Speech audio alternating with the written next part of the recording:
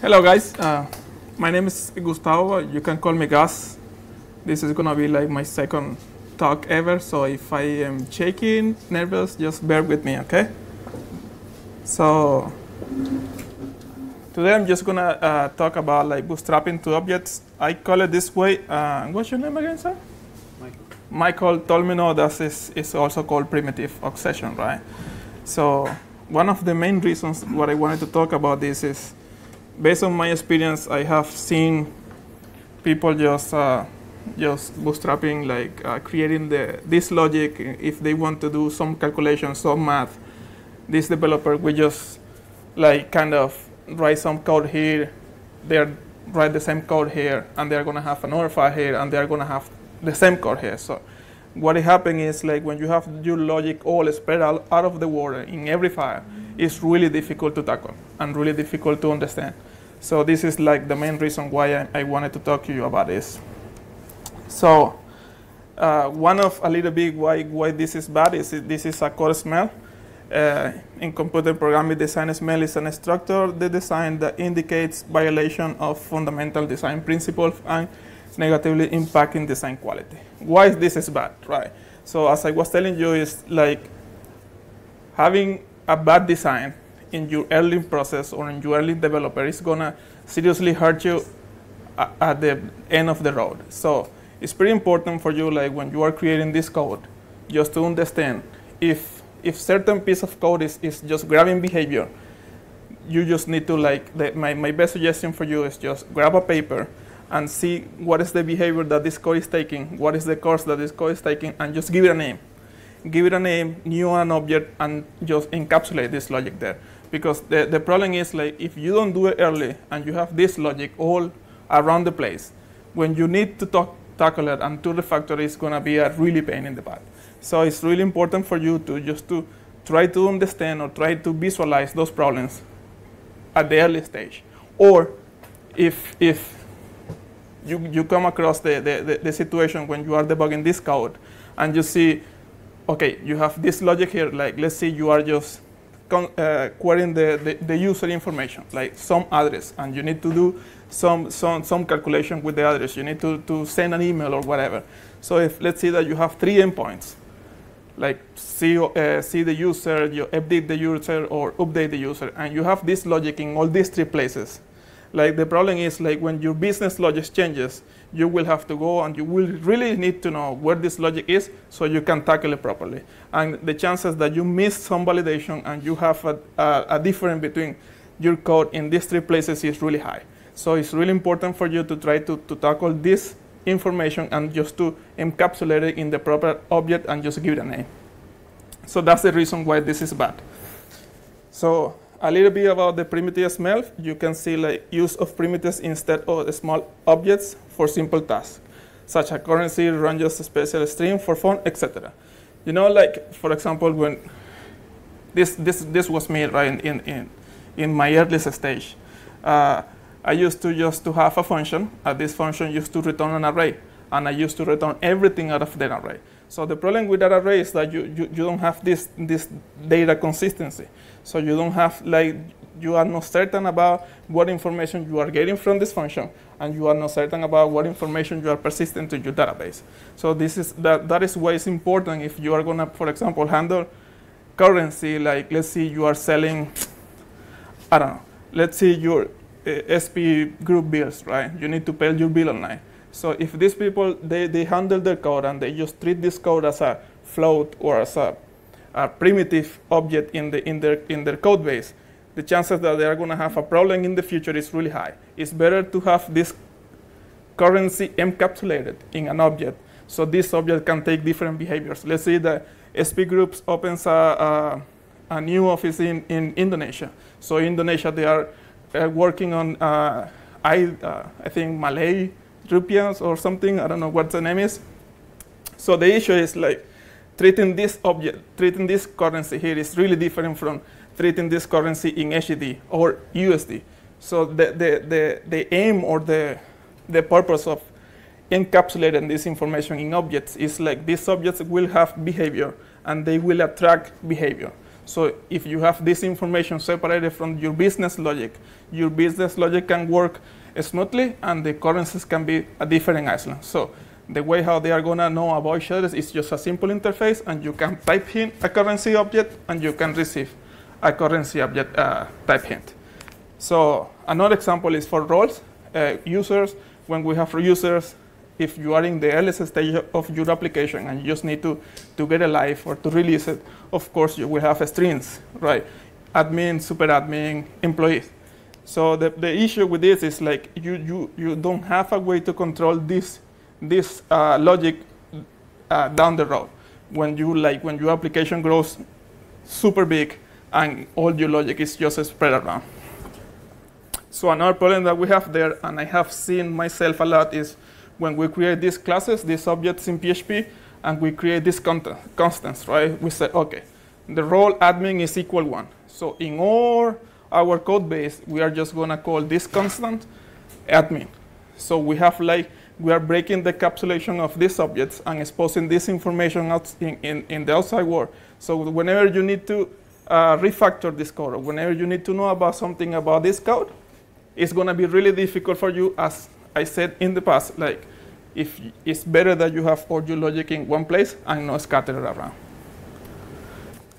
So some of the treatment that I have been working lately myself is it's better to introduce value data objects in place of primitive data. Like, for example, if you are querying your database, let's piggyback in the user example.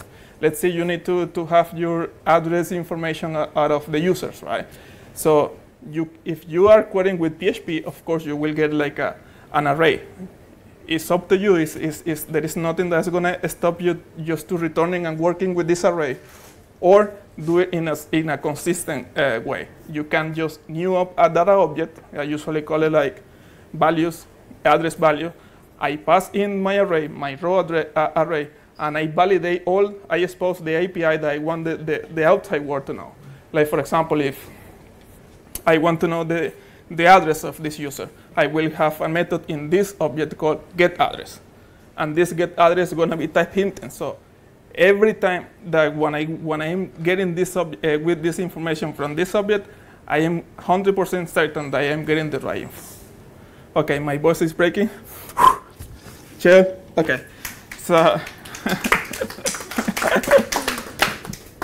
okay, so here, by doing so, we'll encapsulate the related logic within an object, and this will allow us to have a place where to operate from.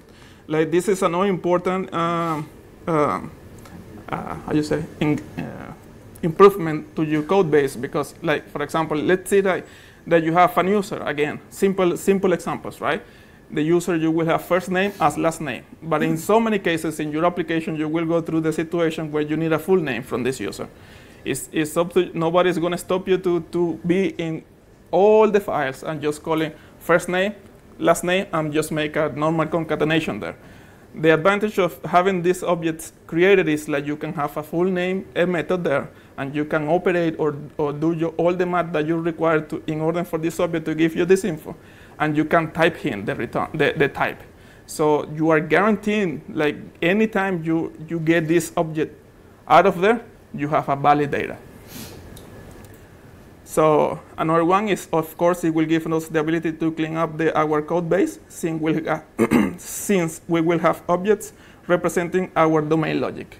Again, like, for example, another example I can give you is one of, I work in this travel company, right? Our main entity is a booking. So, but we have different bookings, we have different sales channels, we have different people who really need to see different information from the booking. So what it is like, we have in these different channels, they handle different controllers, and they use one contract for the booking that's going to tell me, okay, anytime that I need to know something about the booking, there is a contract that is telling me this.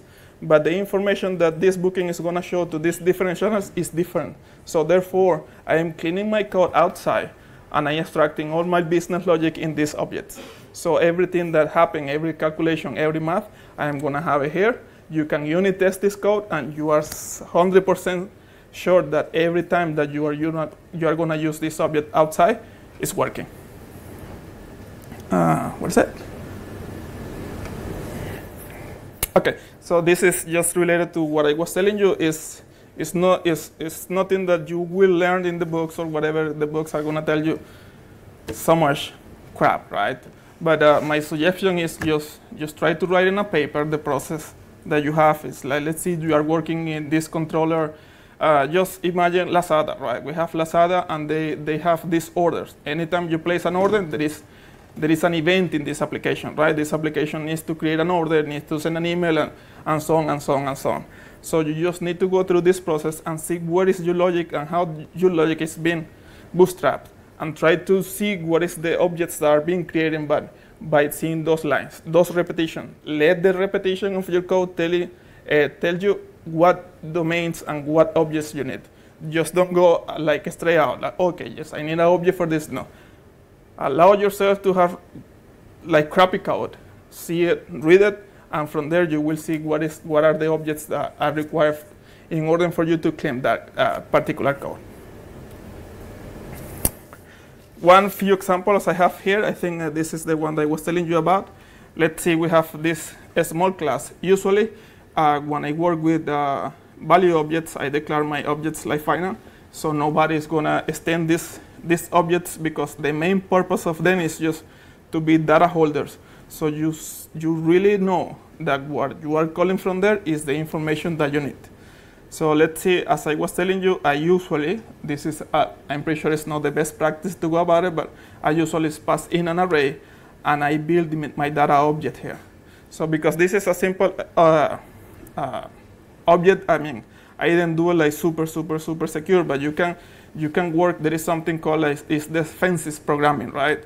What I have is, like I was telling you, some of my examples that I have been doing in this booking value objects is like, if I need to show a booking for this customer, this booking needs to show this info, right? Let's see that the booking needs to show, let's see that we need to show a customer, right? And the customer, in order for me to show this customer in my application, they need to have a name and last name. So what I'm gonna have here in my constructor is I'm gonna have a validate method that's gonna check whether the data that is coming through is valid. So if it's not valid, I throw an exception. So whatever happens after my constructor is valid data. So this is how I build my objects. How I was telling you, you can have a name, you can type in the return information, and you really know that the data that you are getting there is valid. How I knew this object, it's just simple, just pass an array. And simple example, as I was telling you about, is the full name. Just you can have it here. Now you have, if some of you have worked with Laravel, you might see this behavior being driven in the models. But yes, that's pretty much, this is an example. So, okay, so this is an example about like, you can have these objects in order for you to take information from the outside work or to expose information. Let's see, like, one of the things that I recently did in my work is I had to implement like dynamic payment gateway system, right? Super normal stuff. But the thing is, like, for example, if we need to build this gateway out of an entity, you can have an entity object that you really know what is the info that you are getting from there. So you are type hinting an object, and you are working with a valid entity here. That you can do it in the constructor, so you can pretty much do whatever I did here out of an array. You can do it with an object. You can just build your object however you want, or you can have it in whatever method you need. You pass it in. Just the aim for this implementation is just get rid of our primitive, right? That usually, how I used to do it, instead of having objects here, I used to have simple and plain arrays. And of course, an array can take everything. And if we have worked in PHP, we know how the mess can be, right? Okay, that's it. Okay, I have a small code example here. So this one is called object example, and this is called primitive example. If we see it here, the same information that is being exposed here. Increase the font size. Increase the font size. I don't know how to do that, you know. Common plus. Look at it. Okay. Better? Okay. So we have the primitive example, which is just built out of arrays and whatever. And we have our objects example.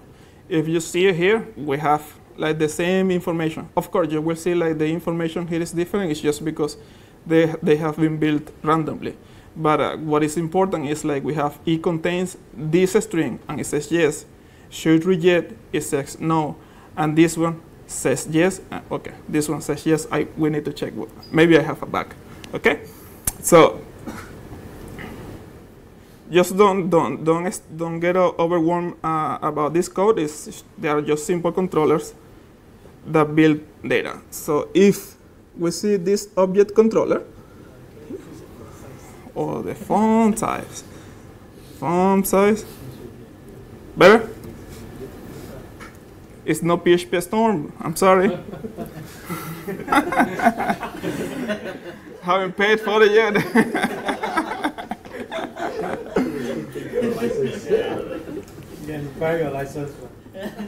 Okay. I'll just cover there.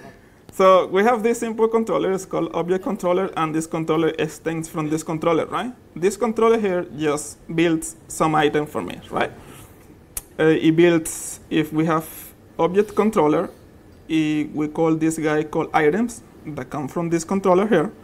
And this controller is just creates a faker instance and just give me some object, okay? So we have the same input here, which is the array, but we are encapsulating my logic in the object. Why? Because as we learned, objects are better. So if we have here in this controller, we are working with these items here from the controller, and we'll see, okay, that's the object, because this guy now is an object, it's not an array, right? So does this object has this string, this index? If it does, it will tell you yes or no. This logic that we see here, if it's working properly, is the one that says here, right? It will depend, like if this is the row array, and you see like they have this index here A, and it says it contains A, and it says yes. So we are seeing that this logic here is working. We have this should reject. We are gonna go through the code in a bit. So it says like, okay, if it's false, it's false. So it doesn't have, it will check whether it have CCC. So it will tell you here, this is the whole output. It tells, okay, can reject, the B value is B, so it will give you the information of B, which is, I don't know where this is here. So we exposed in our public API, in these items objects, we have this method being called. We have this doesn't have, we come from here, we check this object, also check whether if an index exists or not. It also exposes a filter ability in this object that we don't know how it works. We just know that it can filter, and it can filter also A. So this is our object controller, right? So if we go to the primitive controller, this guy is being built from this method is called row. If we go to our controller here, it's just a plain array. It's the same information that's been built here. The only difference is like in the object, we are wrapping the information in an object, and here we are just getting the raw data, which is the primitive data. So you can, of course, type hinted. There is nothing bad about it, but it's better to type in an object since you are gonna get more flexibility here, right? So if we see the primitive code, we go about it like as we know, right? If you have worked with arrays, we check like whether we have that index, whether there is a count there. If it doesn't have it, so it contains, it said, give me the value of the index B, and so on and so on. So we have this functionality here, we have this filter, but if we see here, this filter here is making reference to the same file. So which means is the logic that filters this array it lives in this file. So this is something that I was telling you about. It's like if you have this logic in this file, and then all of a sudden you need to use the same logic in 3-4 different files, that's when objects come handy, right? So you have all your logic encapsulated, you unit test that object, and everywhere in your application where you use the object, you are good to go, right? So pretty much this is a simple filter. And how these objects are being built, if you go here to the object controller, if I see it here, yes. So we have, here, sorry. So if we have this item here, so this guy just takes an array, right? So if we check this object, it's just a plain object. So we have a data information, we have a filter data that we use it for some reason. We are type hinting that we are depending on an array here to build our object. We check what is the should reject method. Well, based on this logic, it says, okay, if I don't have items in my array, okay, I should reject this information. Let's see if you are working with users and this user needs to place an order. But you can say, you can have like a this user object, whatever information you are holding there, right? So you check, okay, does this user have an email? If it does, okay, keep going. If it doesn't have an email, you should reject this place order if we go back to the Lazada order, because it doesn't make sense for an online user to place an order who doesn't have an email, right?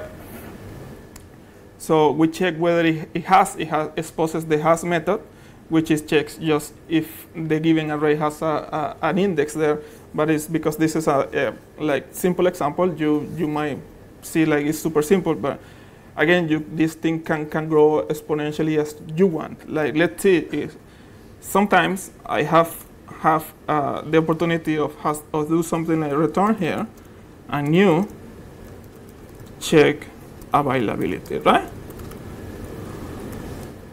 And then I pass whatever info I need here. Why? Because sometimes our application will grow, right? Let's say if, again, I'm going to give you another example of my daily days, right? So we sell bookings, right? So these bookings, they have an inventory, but this inventory can be a virtual inventory or can be a physical inventory. So like this check availability will come handy here, because this check availability will be like your bootstrapper in order for you to check an availability for a given booking and listing. So you can either go this way, or you can just sit here and just write as much code as you want, but everything will be here, and you will all of a sudden your application will be coupled to your logic. So the main point of all this subject is like you will write your code in such a way that it's easier to remove. That's all the aim of having all this information here. If you write some code that can be removed, that is a really bad code. So the best code is the one that can be removed anytime. Okay, so we have here, and this is the same logic that is filtering here. Is doing the filter. Is the same logic that we have in this primitive filter. So the only difference is like we have it encapsulating in these items that does something for us, and it will filter the information for us. Yes, and yes, that's it. So any questions? I'm open. Any questions? No questions? Okay. All right, thank you.